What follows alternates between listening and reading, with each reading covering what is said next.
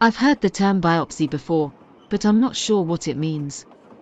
Can you explain it to me? Sure.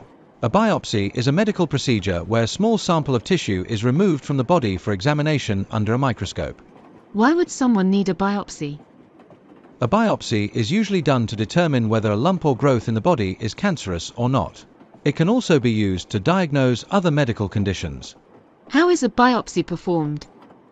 There are different types of biopsies, but most involve using a needle to remove a small sample of tissue.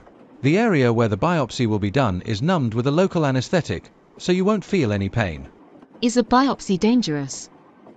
Like any medical procedure, there are risks involved with a biopsy, such as bleeding or infection. However, these risks are generally low, and the benefits of having a biopsy usually outweigh the risks. I see. What happens after the biopsy is done? The tissue sample is sent to a laboratory for examination, and the results are usually available within a few days. Your doctor will then discuss the findings with you and recommend any necessary treatment.